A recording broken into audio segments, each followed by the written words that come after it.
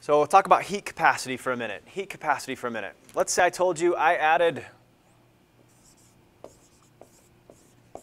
50 joules to a certain substance, and that substance increased its temperature 5 degrees. Whether it be Celsius or Kelvin, it doesn't really matter. They have the same space in between degrees, right? So my question is how much heat does it take per degree increase? How much heat does it take per degree increase? 10 joules. That's what's defined as the heat capacity. So heat capacity, usually given the term, the variable C, or the symbol C anyways, is defined as Q over delta T. Q over delta T. It's the amount of heat needed to either be put into or pulled out of a system to get a certain temperature change, per temperature change. And so in this case, we put in 50 joules into the system. That's positive 50 joules as far as the system is concerned. And it changed its temperature positive 5 Kelvin. And that came out to 10 joules per Kelvin. That's called the heat capacity. Cool. And it's a fairly simplistic thing, but a lot of students keep it in their mind as just this equation. It's an equation. I don't remember what the equation is. Well, if you think about it in this kind of a context, it's just the heat required to change something's temperature 1 degree, whatever you're looking at. It's called a heat capacity. So, but we usually give you a couple of specific, I shouldn't even use that word, a couple of very particular types of heat capacities. And the reason I didn't want to use the word specific is because one of them is called the specific heat capacity. Sometimes in Gen Chem we just call this the specific heat. And we symbolize it with C sub S for specific heat capacity. So and the reason we use this is it's scaled, so to speak. Notice if I have a glass of water versus an entire swimming pool of water, and I give them both the same amount of heat, which one's going to have a larger temperature change? The glass of water. There's a lot less water there. So heat capacity is what we call an extensive property. It depends on how big your sample is. Well, we define the specific heat in a slightly different way. And so in this case, your specific heat, let's say of water, liquid water, is 4.18, rounded a little bit, joules per gram Kelvin. So joules per gram Kelvin, you might think of this as joules per gram per Kelvin. And so this thing is scaled. It's scaled to 1 gram of water. For every gram of water, it takes 4.18 joules to cause a 1 Kelvin temperature change. It's this many joules per 1 gram per 1 Kelvin temperature change. So what if you had 2 grams and you wanted to change it 1 Kelvin temperature change? How much would it take? Yeah, twice that.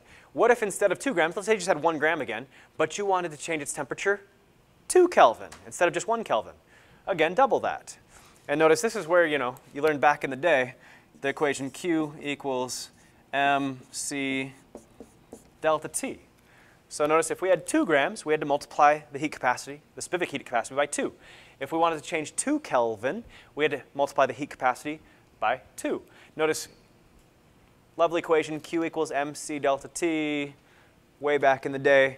So if you rearrange this, you see what the specific heat capacity really is. Specific heat capacity is the heat change per mass per delta T. Well, if you recall, what's Q over delta T all by itself? It's the overall heat capacity. And so a specific heat capacity is just the overall heat capacity divided by the grams, divided by the mass of however much you got. We define a similar quantity called the molar heat capacity. The molar heat capacity. And it's pretty much ends up being the same thing end of the day here. It's the overall heat capacity divided by N this time, the number of moles of that substance you have. So let's look at a couple of different applications of where you might use this. This is stuff used back in Gen Chem, but I just want to make sure you thoroughly understand this because this is not the place you want to lose points in this class. This is the easy stuff. So once you've reasoned it through a couple times and done a couple of basic calculations. So let's do a couple of those real quick.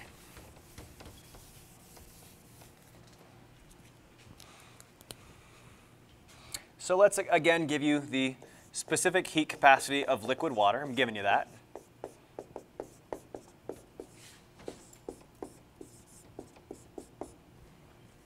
So 4.18 joules per gram per Kelvin. And so my question is,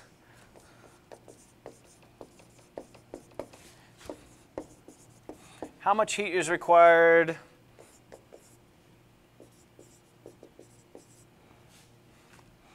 let's say to raise 20 grams of water from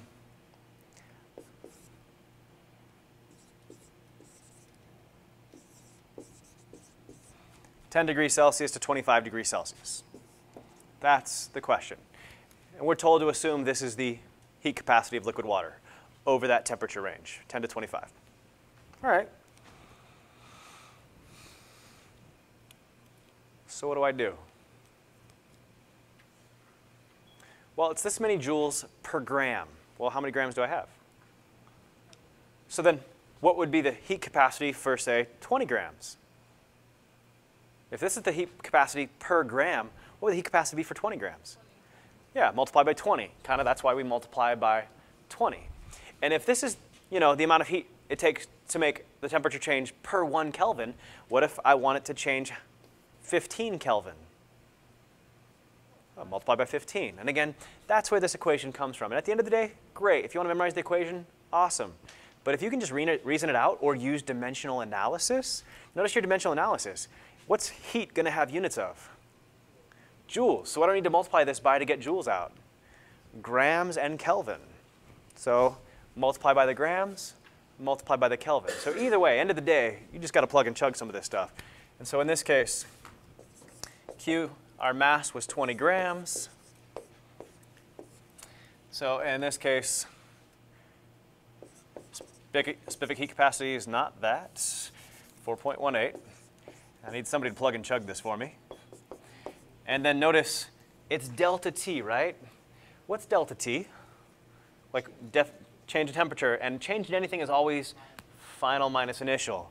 Now be careful. A lot of students do this. They're like, okay, 25 minus 10 is 15, but they're like, that's in Celsius. I should convert that 15 to Kelvin.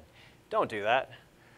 A delta T in Celsius and a delta T in Kelvin is the same number. You can convert Celsius to Kelvin and Kelvin to Celsius, a temperature, but you can't convert a temperature change in the same fashion. Notice 10 to 25 would be the same thing as 283 to 298. You actually convert temperatures, not delta T's, using, add 273. So 283 to 298 is still a 15 change. No matter which scale I'm looking at, Celsius or Kelvin, delta T is the same value. There's the same amount of space in between the degrees for each. So, but I changed it to Kelvin so the units would match. And my point again was that 15 degree change in Celsius is still a 15 degree change on the Kelvin scale. Cool. And can somebody work that out for me? 1250 you said? Cool. And I'm not worrying about sig figs, guys, because I didn't really worry about it when I wrote the problem. But you need to worry about sig figs, right? So 1254 joules. Awesome.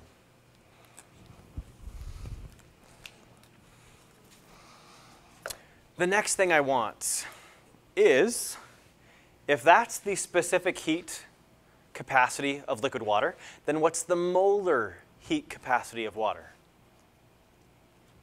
If that's the specific heat capacity of liquid water, then what's the molar heat capacity of liquid water? Well, what again is the definition of specific heat capacity? It's really C over M, heat capacity over mass. What's the definition of molar heat capacity?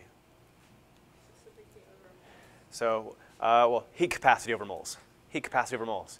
So if you look here, what units should I expect to end up with for a molar heat capacity instead of a specific heat capacity?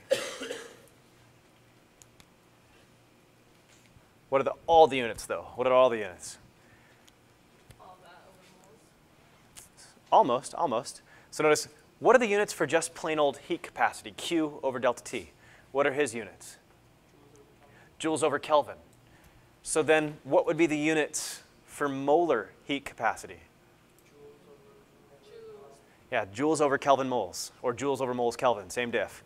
And so in this case, I need to turn this into joules over moles Kelvin.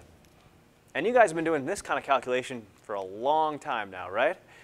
But until you realize that's all you're really doing, a lot of students don't get this problem correct. So what do I need to do here? Well, is joules good? Joules is good. Is Kelvin good? Kelvin's good. What needs to change? Grams to moles. How do you change grams into moles? Molar mass. What's the molar mass for water? 18. So I need grams on top, moles on bottom, and 1 mole for water weighs 18 grams. Sweet. That's all you do. Multiply by 18, and that will give it to us. So our grams will cancel, and we'll end up with joules per mole Kelvin. Somebody get me that?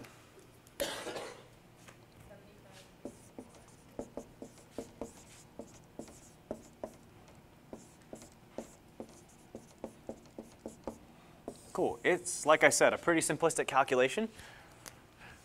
Once you realize what you're doing, you're just converting grams to moles. Once you realize what you're doing.